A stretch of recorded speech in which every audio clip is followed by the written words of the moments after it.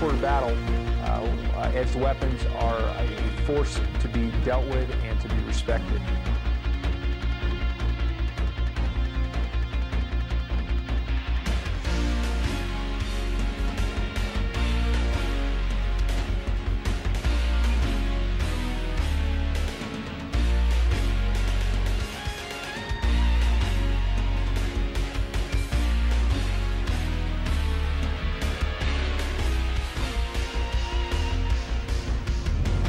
This isn't something I'm going to learn overnight.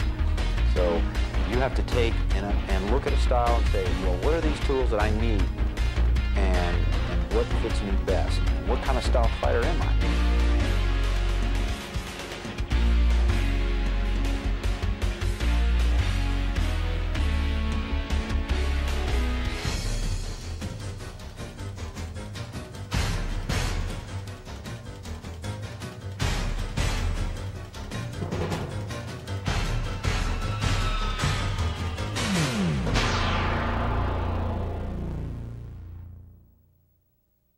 One of the things that is important to me is, this has come about after training a lot of different groups and SWAT teams, working with SEAL team obviously, individual law enforcement officers, is that there's a general, there can be a general lack of awareness when it comes to edged weapons. People don't realize how quickly they can be deployed, how damaging they can be, and that they are extremely hazardous. If you task me or any SEAL the mission of develop a knife fighting technique that SEAL team can use, well, you take and you go out there and you look at what SEAL team does.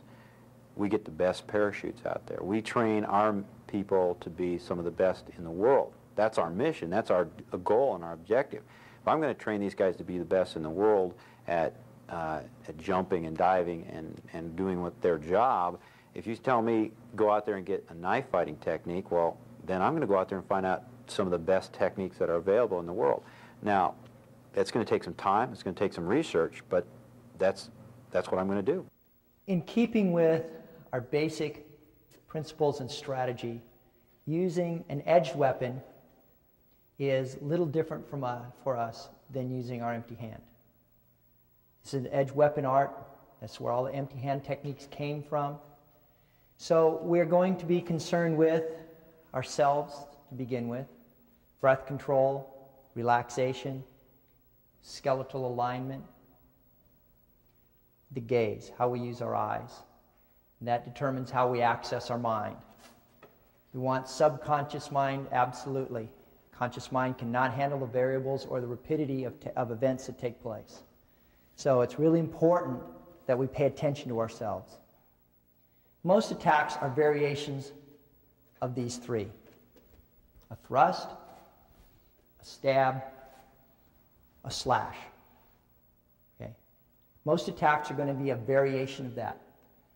So this gives you an idea how we're accessing the principles, and it gives us some basic technical format where we can train. So what we do is we go out there and we find out what techniques work. Now, it's real important to say, well, yeah, that's a good technique. It looks good in the studio, but let's get it out there and let's get in a practical situation and let's use these techniques and start polishing them up, find out what techniques work. The SEAL individual at that point, he gets himself a basic technique, these basic techniques that he now can employ. Now, if he wants to advance himself further in these areas, then he's free to do that and get better as a knife fighter. Distance is extremely important. I'm not comfortable here. He can reach me too easily without any gross body movements. Back up a little bit. Okay. So I need to pay a great deal of attention to how far away from me he is. So it doesn't matter what the weapon, there's a distance for every weapon. The knife happens to be one, stick would be another. His pistol is another yet again.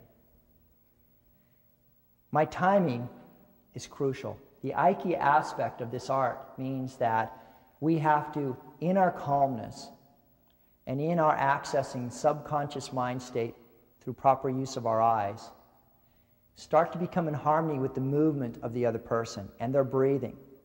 These are things we need to understand and pick up. It's difficult at first, but if you practice that way, you'll start getting a little bit of a feeling for it. The worst thing is to be totally out of harmony with that other individual. His movements seem sudden, they come out of nowhere, you're surprised, you're not out of the way when you need to be out of the way. This is bad when he has an edged weapon, or a stick, or a gun. So I need to be relaxed and calm. I need to understand my distance.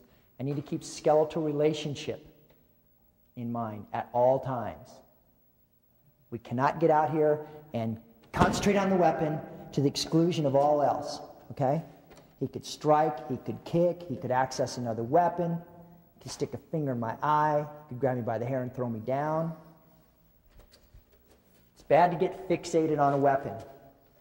You have to be aware of it, but you have to be aware of it working from the center of him out. The other thing that becomes very difficult, those of you who have seen good Filipino knife fighters most especially, that thing is moving fast. And if you think with your eye you're going to follow that blade movement, I think you're going to be shedding blood. One thing I've learned in the past several years is the effectiveness of a knife or a bladed or edged weapon. As an aggressor, I will use an edged weapon a lot of times, and it's absolutely amazing to me how effective an edged weapon is. One of them is I can conceal the thing. I can just literally be hiding. I can give you the impression that I'm totally harmless. They don't see a gun. They just see me sitting there, and I don't have anything. The problem I have is I can employ that. As soon as you get near me, I know that I can employ that edged weapon on you, and this does a lot of damage. And a lot of times, what's really scary about an edged weapon is I can do silent damage to somebody. I've been in situations where room entries have gone down. I've just been just put myself around the corner, and as the entry goes down, the first people go in the room, they're going into their sectors to cover their sectors. And next thing you know, I've got my security member, and I'm taking him and using an edged weapon against him. He's out of the situation. Well, the problem is nobody heard anything.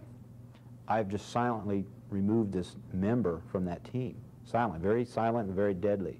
Now I can either access his weapon or continue with that edged weapon and use it against other members that are coming into the room. It's a very effective tool. It scares me how dangerous that edged weapon is in those circumstances. So it's very important for me to study the effectiveness of an edged weapon.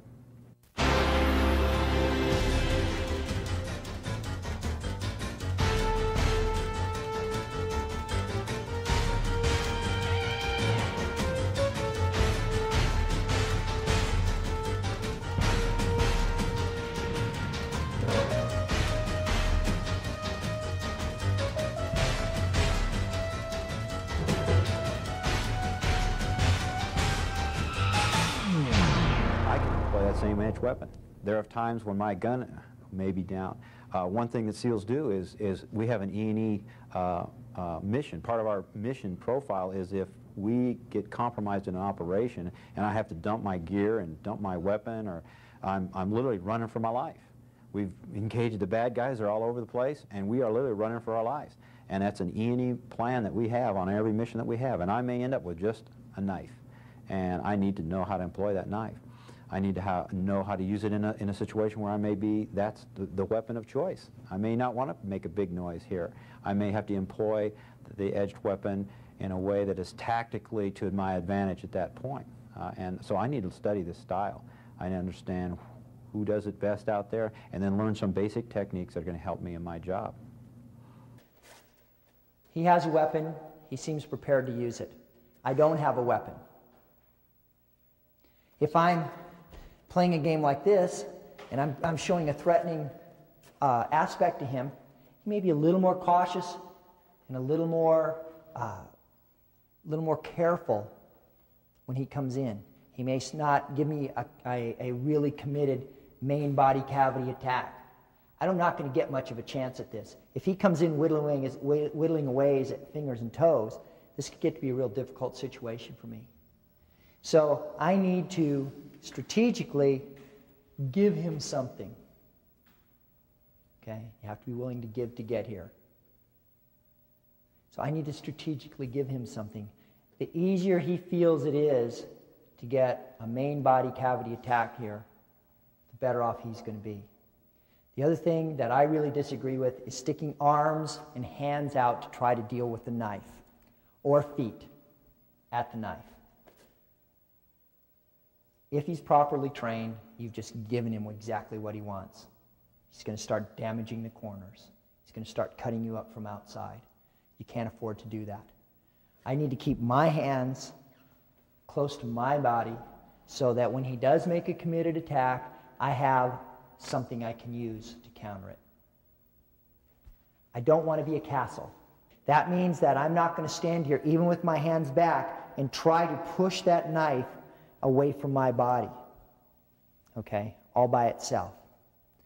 One of the things I'm going to do, and we do a lot of displacement, is as he approaches and stabs here, I am going to move my body out of the way. Now, I have to be very careful how I do this.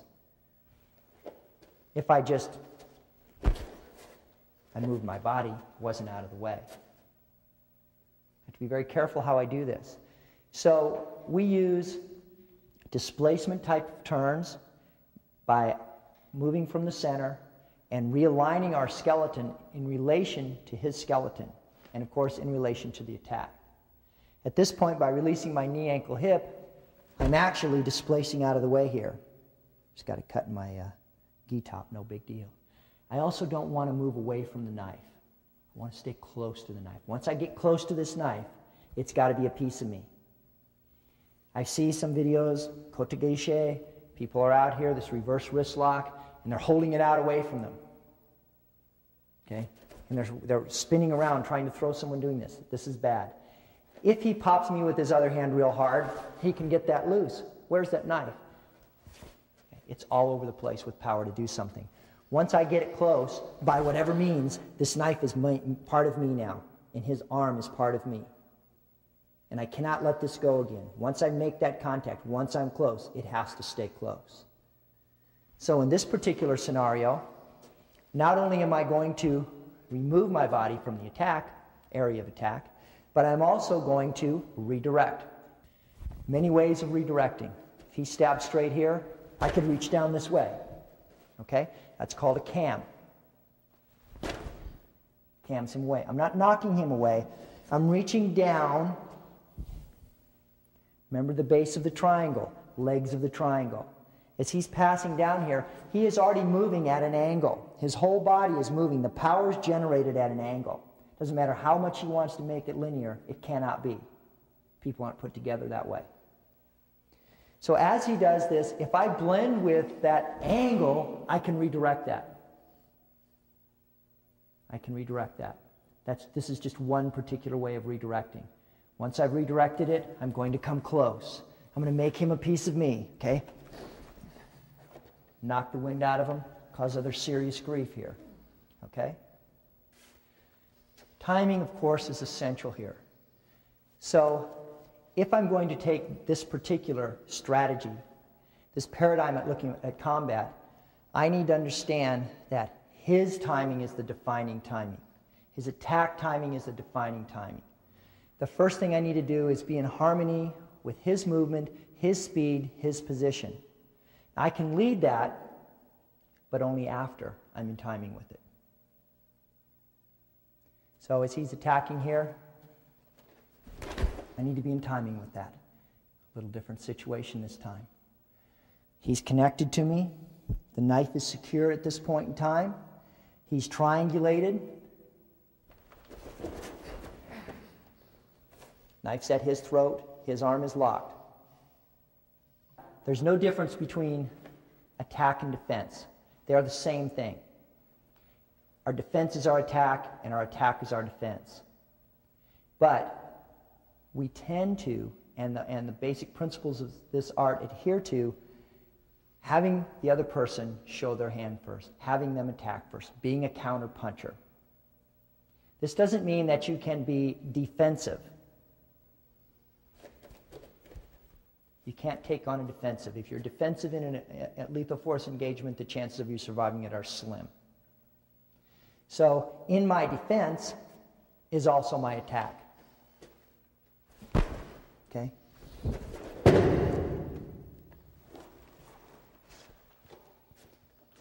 The defense of moving my body out of the way, slow motion please.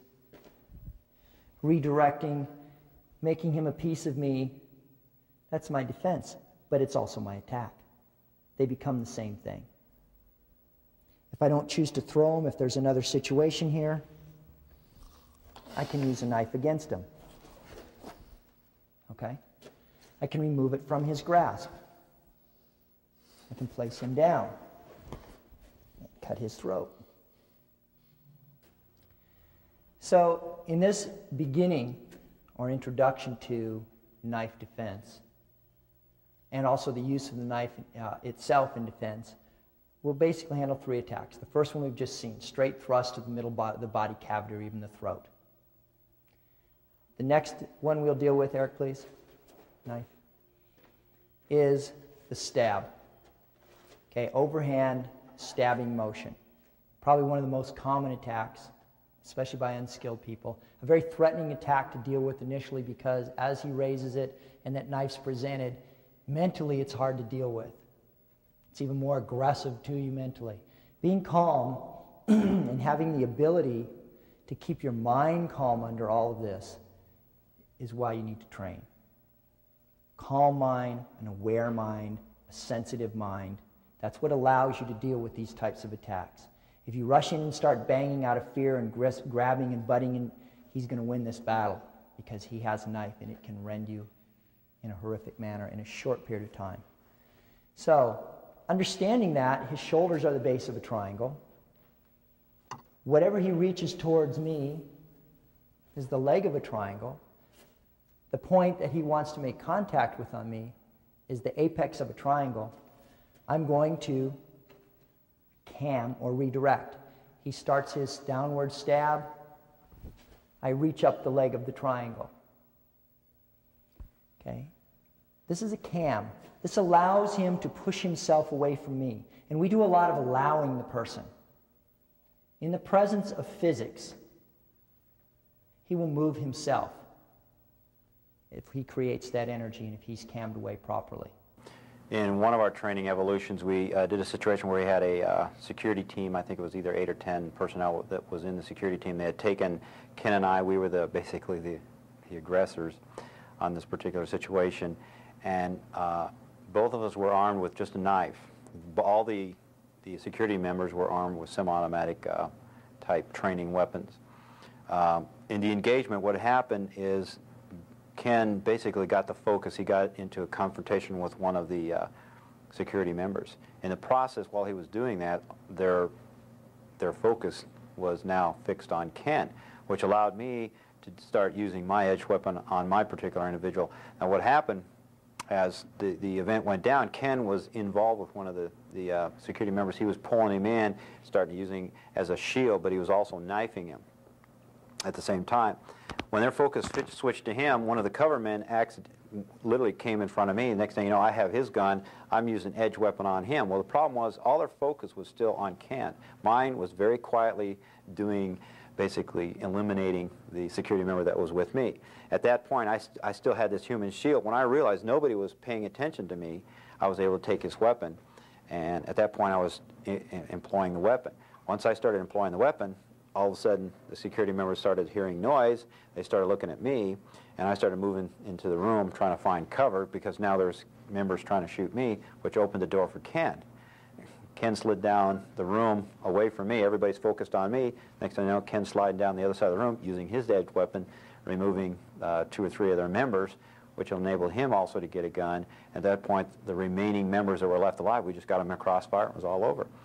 And it happened probably in about a 15-second period. So within a 15-second time frame, 10 armed men attacking 2 men with edged weapons were eliminated in about a 15-second period. Simply because they made simple mistakes. Target fixation, mindset. Our mindset was we were just attacking. And all we did is use principles of attack and paying attention to my partner. He was aware of me at all times. I was aware of him at all times. And that's that link that you have that you have with your partner. We're going to use a knife, blade out, run along the forearm, held primarily with the bottom 2 fingers, with the index finger on top. Let's always know where the cut is, and it's very effective. If I need to stab, I need to have some way of keeping this from sliding out.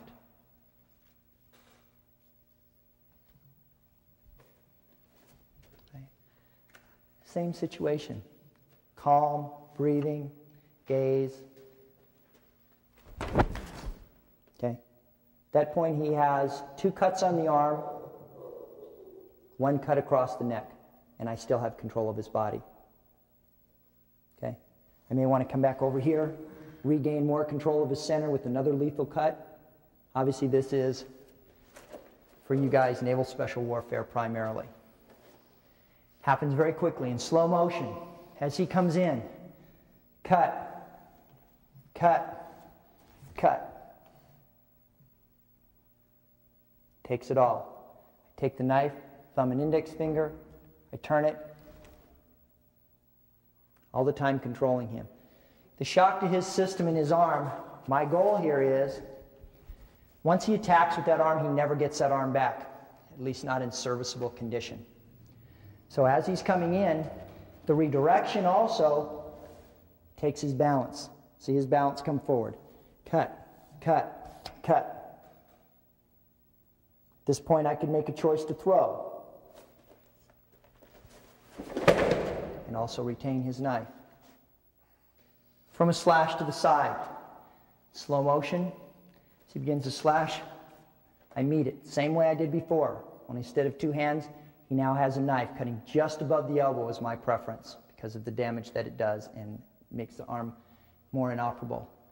I then have a choice of coming back across the top, taking the arm down, controlling him here, stab, cut. Again, moderate speed. Okay, combative situation, this is a good scenario. He cuts, I move away, cut under the arm, back across the throat, stab just behind the clavicle. Lots of goodies down there before you get to the lungs. Nice step, displace, remove the weapon. Even if he's in the process of dying, I need to be careful of this. That knife could still be flailing around. And as he's falling, it's even more important to be careful because the femoral artery is a large one. Okay? Death throes can be violent. If it moves strong enough, he could cut me deeply, even if he's virtually dead in the process. From this overhand stab attack, I do exactly the same thing. I'm covering a little more, but let's do it in slow motion, right up the triangle. The process of him driving through is he cuts himself seriously on my knife in the process. Okay? We'll do this a little quicker with a little more. Okay. You have 2 cuts there, one on the back side of his arm, one on the near side of his throat. At this point, my arm's up, keeps the arteries from spraying in my face. If I want to take a less lethal approach to this situation,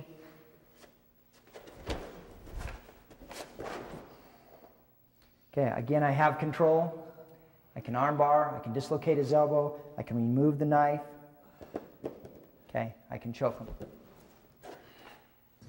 The benefits, or the reason why a naval special warfare operator would want to study the principles of knife fighting is that, number one, we carry a knife. There are certain situations where, although rare, a knife would need to be employed. A primary weapon goes down. I would have some kind of long gun. I'm in a close quarter battle situation. That weapon goes down, and I need immediate access to an expedient weapon, and a knife is certainly a lethal weapon, and I can employ that. Keep your hand. Don't go for it. No.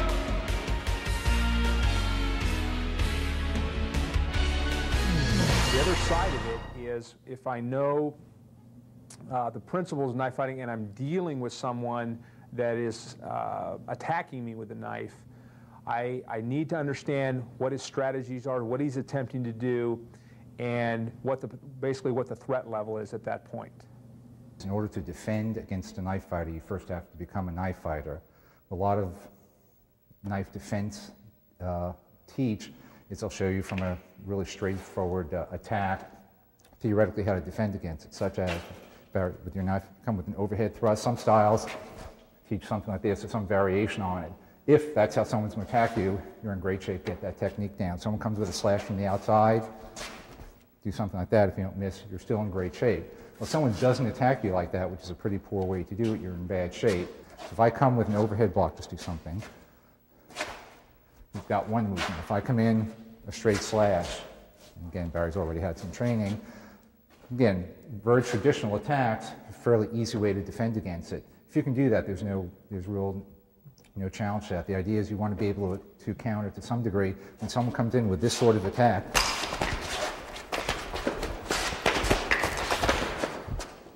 you want to be able to deal with that. Someone starts coming in with even something of this sort. Okay, the second principle we're going to deal with is remove the fang of the snake. Very simply, what that means, he has a weapon of some sort. The actual weapon does not make a vast amount of difference. Once you identify the weapon, you identify the characteristics, you deal with the specific characteristics of that weapon, your techniques really aren't going to vary very much. So I know if he has an edged weapon, he's got a knife roughly 6 inches on the blade that defines the characteristics. One characteristic it defines is range. I'm in good shape out here, and probably in real good shape in here. If I stand right in this distance, I'm in trouble. So one characteristic is a distance. I know it's an edged weapon. I don't know if it's single-edged or double-edged. It really doesn't make a lot of difference. As compared to if that was a gun, which we'll deal with a little bit later, slightly different characteristics. Or even if it's an empty hand, I know the range, I know some of the characteristics of an empty hand. It's not going to be a projectile weapon. Whatever the weapon is, I want to remove that weapon from his arsenal very first thing, or as close to the first thing as possible. So again, that's the fang of the snake. You take that fang away.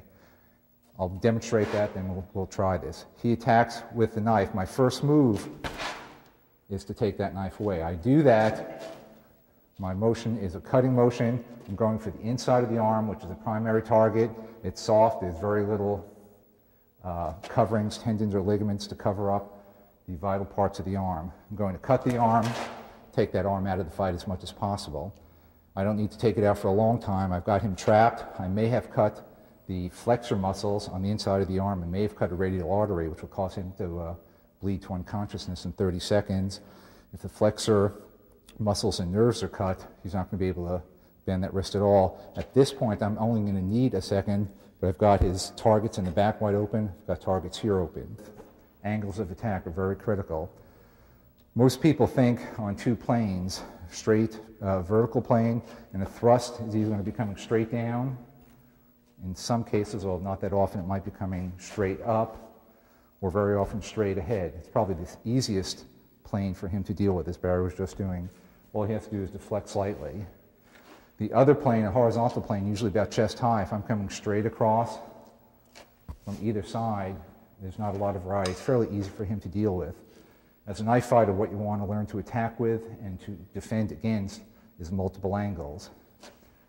So what we'll work with is a basic star pattern where, if you just stand still, as a target, I want to use a horizontal plane. I've got one cut straight across, the vertical plane, straight down, straight back up. I've got two sides of the X slashing across. I can come back up the straight line. I've got the other side, left side of the X, and a straight thrust. So using just those lines, if using your partner as a training target, just practice, develop your strikes.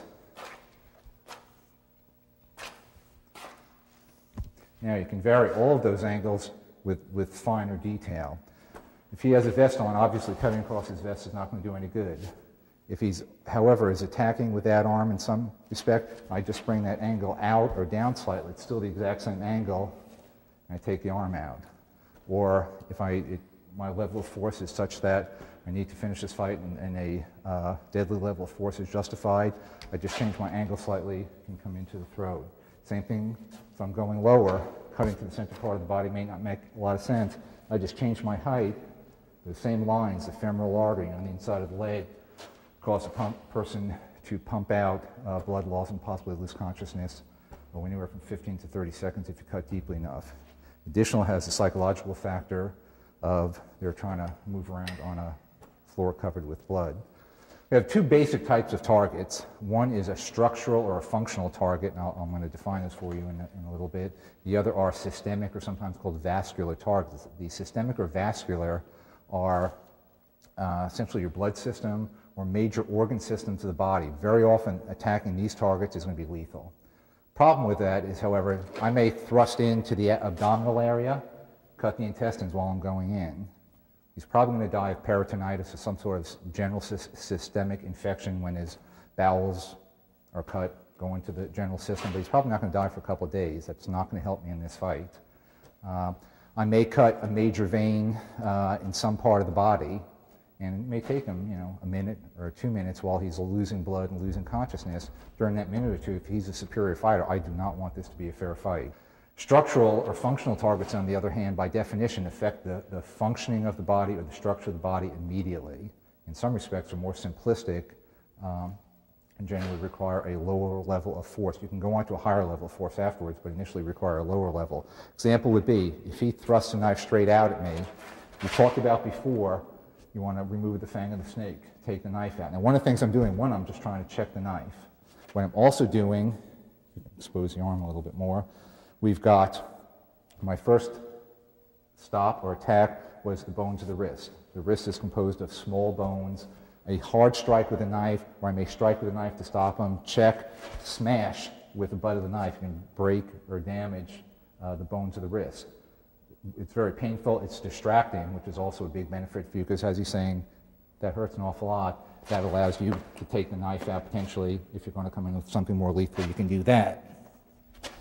What it also does, all the veins, tendons, and ligaments, as well as the nerves of the hand, in order to get to the hand, have to run through the wrist. When I strike the wrist, if I can damage the wrist, I'm also potentially damaging all the nerves, tendons, and ligaments. If I can damage that, I can stop the ability to use that hand entirely. The hand goes limp, or it locks out, it locks closed, can't use it any further. Also have the weapons in the other hand. Let's say if I do get a knife thrust, I might have this arm checked. You can still thrust with the other arm or strike with the other arm. Okay, we just went through what the lower arm targets are. I can stop his attack, the bicep. One, there are a fair number of blood vessels going through the bicep. They said that's a vascular or systemic target. That may take him a while to bleed. If I get a deep enough cut or cut off the origin, the anchor point of the muscle, that arm is useless. That arm will drop down. He won't be able to lift it up. Is it lethal? No, but it will stop the use of the arm. If the person kicks at you, some styles of martial arts do, because they don't teach offensive knife fighting, will suggest kicking a knife out. He goes to kick. He's giving me a target. There's no reason I should go to the body. He's giving me the large muscle. Again, if I can get a good cut there, that when I'll let him step down, when he puts weight on that leg, he's going to discover that it's not there. The legs, because they're the largest muscles in the body, have the largest blood flow to them. So when you get a good cut on the leg, you're going to have very strong force of blood pumping out of whatever you've cut. If I cause him to chase me at that point, he's going to fall over from loss of blood before I have to do anything else. So it can be functional. It's also a systemic or vascular attack to the leg. If he tries a kick like that, again, depending upon how my knife is held, I've got the tendons in the back of the knee that cut very easily. I'll gladly trade a kick for one attack with a knife. I can thrust in here, can cut the Achilles tendon, which will destabilize the leg. The popliteal nerves on the outside of the ankle can get cut, and they're heavy bleeders. If he does a front kick or a side kick, I can do the same thing. I'll absorb the kick. I'm going to get the knife cutting some part of his leg. He then loses his ability to stand. He loses his mobility. I can get away from him if I need to, if that's tactically appropriate, or it certainly turns a fight into my favor. You can go to the body, however, if you end up there, if you end up close. The targets in the body generally tend not to be as functional or structural as the extremities we just talked about. If he attacks in some respect, if I end up inside, close, where generally I want to be checking his knife hand, I can thrust in, as I mentioned before, if I go into the abdomen or intestines, he's going to die a day or two later. That doesn't help me. If I go to the liver, kidney, or spleen, and kidneys particularly from behind, whether or not he's going to go into immediate shock is kind of up in the air. He'll probably die from it, from internal bleeding. It doesn't help me a whole lot. I can potentially get into the rib cage.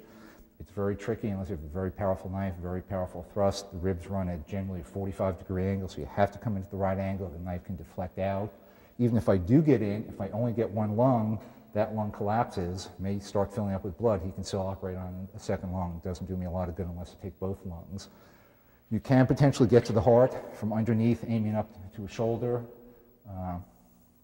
It's probably fairly difficult. There are some major aorta and vena cava blood vessels that run through the body that are not too deep. Again, it can be somewhat difficult to get to. If you're there, it doesn't hurt to use that target. If you're here, thrusting in, using something else at that point would make sense. As I mentioned before, you want to flow with your attacks. You would never use one attack and stand there and say, well, is he going down? He's too close. He still has a knife in his hand. If I do end up with a systemic target here, we talked about the angles. We talked about going from a thrust to a slash.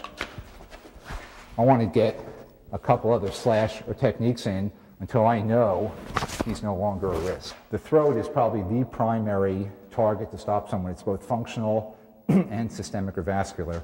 Cut to the throat, he's got about 3 seconds before he's going to pump out, as the expression goes. He's going to drop from loss of blood and loss of oxygen to the brain, as well as when you cut carotid arteries, carotid veins, and the carotid nerves, it actually paralyzes the heart.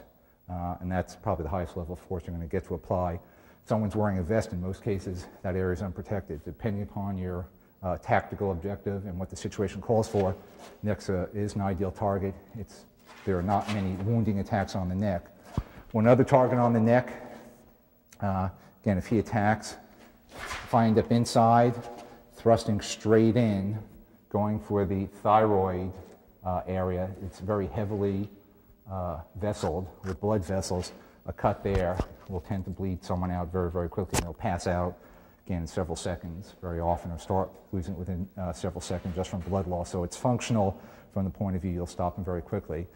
Cutting the windpipe, as you see in the movies a lot, will not take someone out as quickly as the thyroid area and the carotid. Going to the skull is difficult with a knife, and again, you're talking about very high levels of lethality if that's operationally called for. You would get in the same way. If I'm inside, I probably wouldn't want to go straight to the head. He's going to pull it back. I'd probably want to hit some other targets, get his attention. If I was going to go into the head area, essentially what you have to do is get to the brain. The brain's the control center of everything. If you stop the brain, you stop the attack. The way to get to the brain, the mouth is open, inside the mouth and up, through the navel cavity, through the eye. That's pretty much it. Some people talk about going through the ear. You can't get through the ear very readily. They're not pleasant targets, and you're talking about your highest level of force. Very easy to miss. You hit a bone, you bounce off. Probably not targets you want to go for.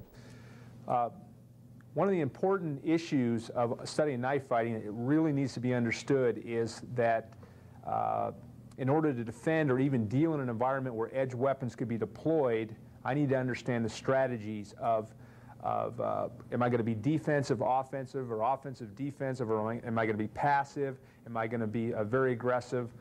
These kinds of things I need to make decisions on. I need to understand what's happening with these things. There's a lot of different techniques, a lot of different applications, and because I'm in a high-threat environment, I need to understand that.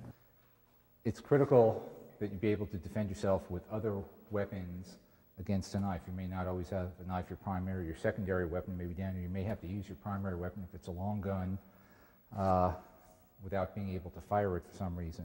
And we talked about distance. It's of critical importance. Same concept. He has to get to my body if he's trying to attack. I now have a longer weapon, whether you have a straight baton, your rifle that's no longer functional, a PR-24, anything of that sort. You want to use the effective distance. Now, this is not a real good trade-off. I can reach his body, but he can probably reach my body. Same concept of target selection, defining the characteristics of my weapon. This is a longer weapon than a knife, so I have a little more distance. So if he attacks me, I want to stay out of his range. Same thing. I don't want to go in here. Bad trade-off.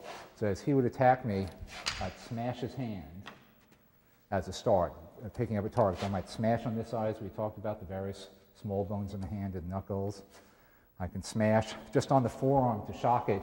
Then I might close the distance. And at this point, I can use the butt of the stick. Same concepts we talked about with the knife. I can be striking here and still be thrusting with the stick. I can go into any number of takedowns or throws with the sticks, or disarms. I can take the knife away from him, then use the knife on him. What I want it to be able to do, again, is use the effective distance of the stick. I can also stay outside that distance instead of closing in. I might just stay out here and just continue to beat on that arm until that's out of the question, or out of the picture, and it'll probably be out of the picture after the second or third strike. After I take this out, smash, smash. At this point, I can start going to the head, take out the legs, do whatever I need to. Okay, the environments that a knife fighting or a knife fighting technique or knife fighting might be employed are obviously a close quarter battle situation. Primary weapon goes down, I need to access a secondary weapon. Another environment would be some kind of sentry stalk, sentry neutralization situation. I would need a knife. Unexpected situation. I might be, as a SEAL team typically operates in close proximity to the enemy. They go deep into enemy territory, and I might need to deploy my knife at a moment's notice in that environment. You can use any sort of improvised weapon. Some of you may have collapsible PR-24s, collapsible batons. Even if you just have a short stick, same concept can hold true. If he strikes, I can smash the hand, take the hand out of the picture, then move in with the butt strike. Same thing, even if I can expand this weapon, as he attacks, I can strike here, then bring the baton out, smash, smash, smash, lock, and whatever else I want to do using the baton. Again, I can use non-lethal force, I can go into various chokes, throws, or if I need to use more force, I can do that. The mindset that is important for any kind of engagement, whether it be knife fighting or otherwise, but we'll talk about knife fighting, is that, number one, I need to have a calm awareness of what I'm doing. I need to understand the principles I'm dealing with. I need to fully understand them, work with them, train on a constant basis, and I need to practice and work out in a realistic environment. So the mindset is going to, again, it's going to take a commitment to learn the skill. It's not a skill that's learned overnight. You can't just pick up an edged weapon and become proficient with it. It takes time, it takes a methodical approach, and it takes dedication to learn how to do that. The last type of defense against the knife, and the one that you want to avoid at all costs, if at all possible, because it gives you the least chance of survival or winning, is empty hand against a knife. If you're in a situation you have absolutely no choice, then you have to make the best of it that you can. Use the exact same principles that we've gone over with the knife against knife, stick against knife, whatever it's been. We've talked about distancing, we've talked about timing, we've talked about angles of attack, we've talked about the different targets. We've talked about when you make contact with that hand, the knife hand, you want to maintain contact. Where target becomes very important, not just in what you're striking, it's critical in terms of the target that you protect, because you're going to get cut. If you're in a knife fight, the chances are you're going to get cut regardless. You go empty hand against a knife, you're almost definitely going to get cut. And you need to prepare for that mentally, so you don't go into mental shock when you first see blood splurting. The idea is not to get cut, the idea is to survive. I'm going to have to give him a target when he comes in. What you see sometimes, he goes to my midsection, people jump back like this, and I may be moving this target, but I'm giving him a little bit higher, I'm giving him my chest. I have to give him something less than that. We talked about the backside of the arms, or the parts of the body probably the least vulnerable. Arms, we talked about on the inside, there are a lot of structural and functional targets that you want to protect, as well as vascular and systemic targets. Back and hand, if you're going to take a cut, is where you want to take your cut. Another advantage the back of the arms give you, if he's coming to my midsection, if I have to give him something, by definition, when I bring this arm in, my arm is also protecting the central part of my body. As I said, that might not be lethal right away, but it'll probably be lethal in the long run. So by using the backs of my arms to deflect rather than grabbing, I give him the least vulnerable target. SEAL team is an environment of constant change. Combative concepts. Our training cadre is in a state of constant change. We're willing to look at all different types of systems and evaluate them, break them down to their components, and look at them and weigh them up against the mission. And we get our ideas and principles from all different competent individuals, people that have studied in the field in the Filipino martial arts and the Japanese martial arts, jiu-jitsu systems. there's many elements that are common, and there's common threads through many of them in terms of principle. Specific techniques may apply in different situations, so we essentially beg, borrow, and steal and integrate them into a package. If I try and grab or push his hand away, we had talked about, from his point of view, that's an ideal target. If he cuts the hand itself, I can't close that hand. I may use complete loss of that hand. If I don't lose complete use of it, it becomes bloodied. I can't grip onto anything. If he cuts the fingers, the tendons in the fingers, I lose the use of the hand. So it's not a good thing to try and grab the knife. I'll try and use, again, the back of my arm, and I'll try and deflect. I'm trying to sidestep either to the outside and starting to close the distance in. Again, this is his best zone for the knife. I'm going to get to the outside. I need to close in the distance. At this point, if I'm in a position I feel comfortable locking, I can do any sort of locks. I can bring the knife back to him. I can use his own knife on him if need be.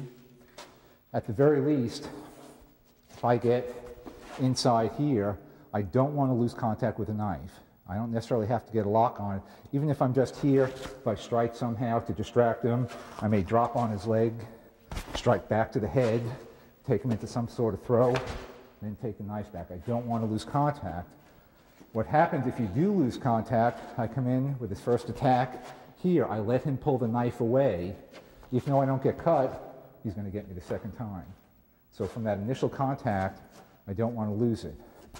He goes to pull back here, I stick with him. I jam him up. At this point, again, I can be striking, be dropping down on his leg, somehow distracting him with elbows, other sorts of strikes. Then I can cut the way I want, lock him up if need be, restrain him, whatever is necessary. Throughout my experience in training and trying to set up scenarios that are realistic, we often employ the aggressor with edged weapons, training weapons. And it's amazing what you see in there. It's amazing the lack of awareness of the threat in general. We see guys come in with 4, 5, 6 guys all with weapons raised, ready to go. And after analyzing the scenario, it was clear that 2 or 3, sometimes all of them, suffered lethal or serious injuries due to an edged weapon. One individual or 2 individuals in there with edged weapons that had a commitment to use them. One last piece about defending empty hand. When you deflect, and I can't go the other way, 3 strikes, even if I end up reaching across, still using the back of my hand, I may not be able to always go after that knife arm. I want to distract him. So maintaining contact, I may come in and strike. He still has a knife. This is just going to be for a split second, whatever my strikes are. At this point, when he's dazed and damaged, at that point, I might take the knife out, and I'm still trapping his leg. I may want to use a knife at that point. Continually want to be striking and attacking.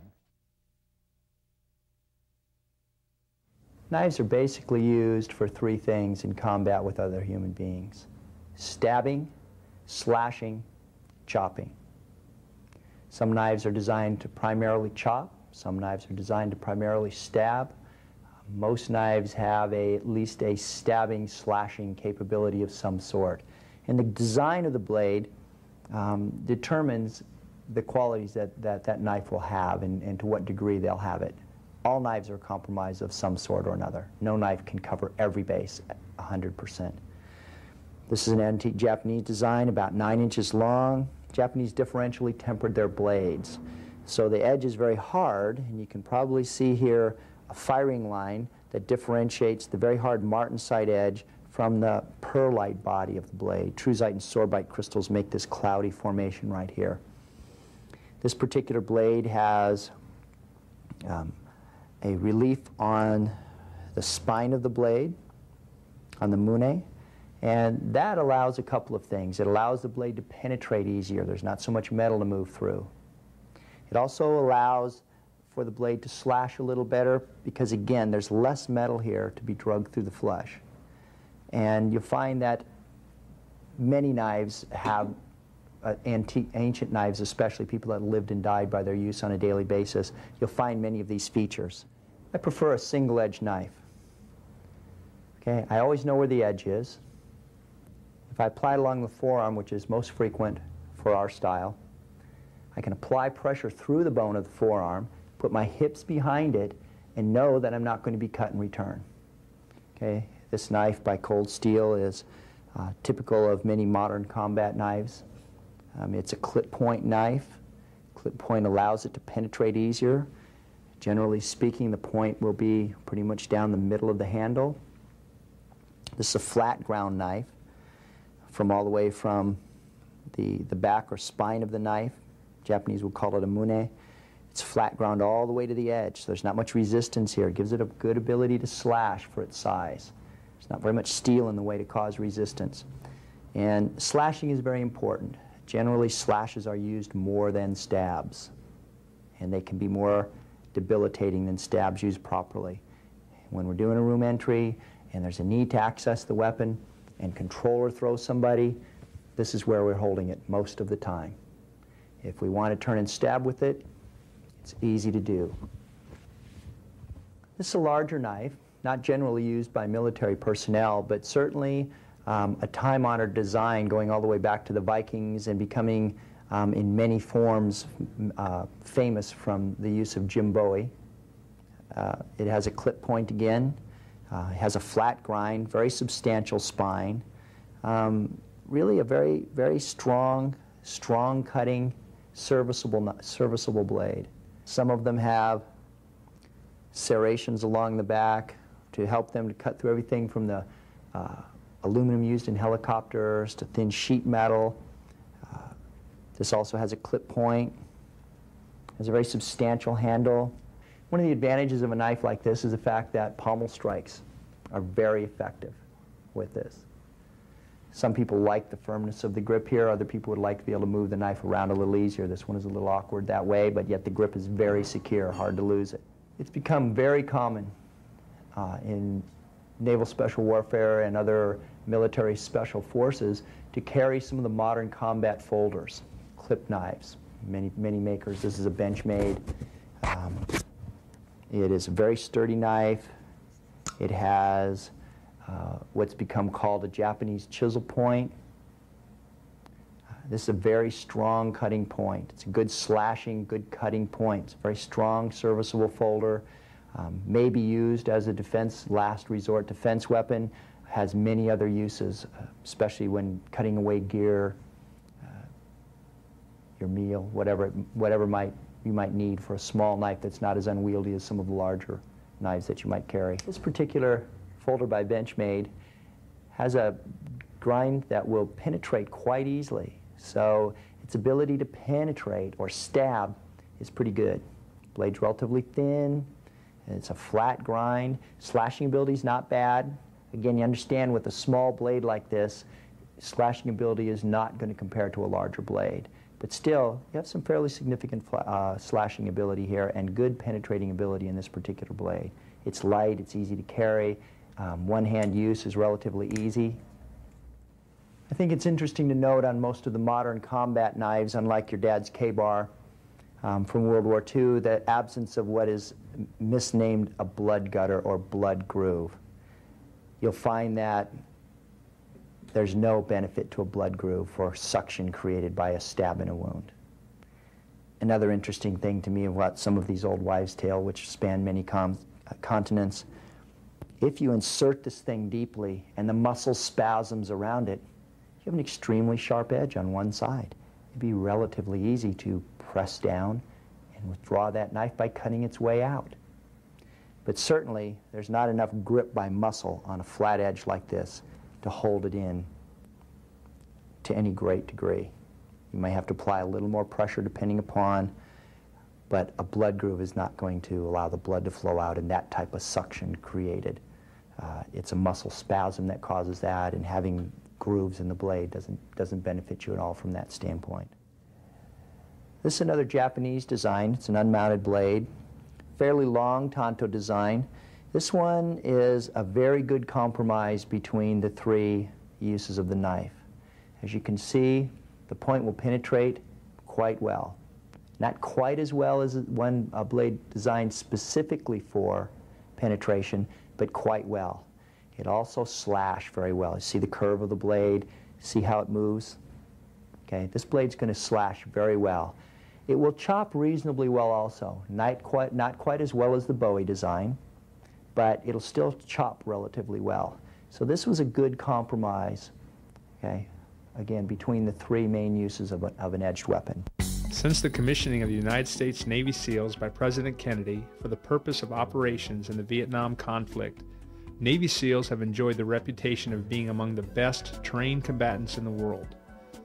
This reputation has been deservedly gained through the highly effective and innovative employment of weapons and tactics wrought from intensive training.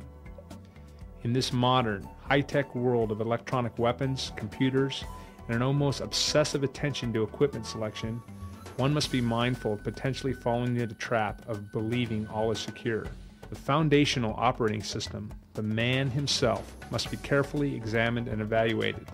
The mind, the body and spirit are inseparable components that must be trained to act in unison when faced with life-threatening situations. In order to maintain peak operational readiness, the Navy SEALs are continually pursuing the most effective strategies, techniques, and training methods available.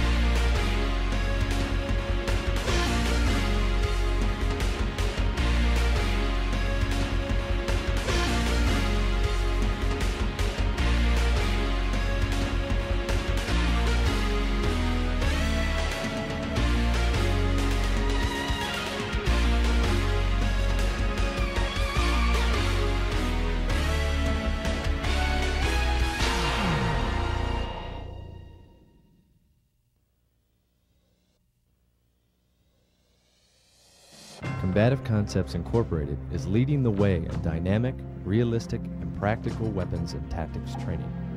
Founded by former Naval Special Warfare members David Maynard and Ken Good, Combative Concepts Incorporated offers training in a wide variety of areas, including close quarters battle, high-power rifle and sniper operations, unarmed and knife combat.